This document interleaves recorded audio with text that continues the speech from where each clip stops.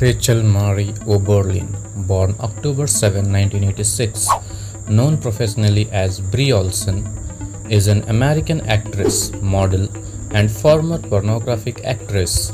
She performed in over 460 pornographic films from 2006 to 2011. Since leaving the adult film industry, she has become critical in the industry and the stigma attached to being a former porn actress. Olson was born in Houston, Texas.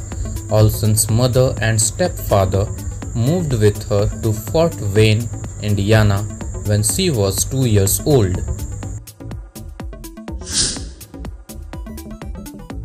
Olson entered the pornographic film industry in November 2006 and initially worked for a variety of companies such as Digital Playground, Elegant Angel, and Red Light District Video.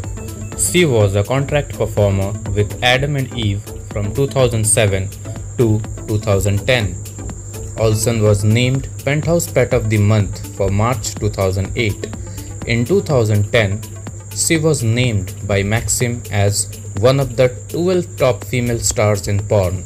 She appeared on the cover of the May 2011 issue of Penthouse, on the cover of the August 2011 issue of Playboy magazine, and on the cover of the July 2013 issue of Hustler magazine.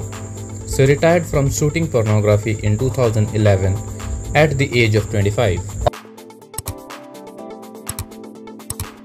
Olson has appeared on the E! Network reality show Keeping Up with the Kardashians. She appeared in the independent comedy film Purgatory Comics, which was released in 2009, co-starred in the horror film The Human Centipede 3 Final Sequence in 2015, and appeared in Penn Jillette and Adam Rifkin's director's cut in 2016. In 2015, she played Diva Talks in the short web film Power Rangers.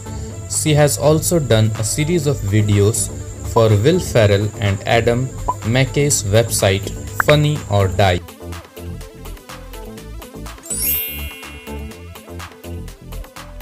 In February 2011, Olson moved in with actor Charlie Sheen as one of the girlfriends whom he nicknamed his goddesses. Her relationship with Sheen ended in April 2011. In 2016, she described her post-porn social life in the Daily Dot. "Porn didn't hurt me. The way society treats me for having done it does." This article was later followed by her March 25 appearance in the YouTube documentary series Real Women, Real Stories, in which she repeated these statements, adding that she believes society in general perceives former porn stars in a highly negative manner, specifically as morally akin to pedophiles. She is critical of the pornography industry but not of the profession itself. "We are the only entertainment industry that doesn't offer talent royalties after they are gone." On February 3, 2011, Olson was arrested and charged with driving under the influence in her hometown of Fort Wayne, Indiana. She pleaded guilty to the charge and received a year of probation and was ordered to perform community service. That's all for now. Hope you enjoyed the video. Do hit the like button, share it with your friends, and comment your valuable thoughts below.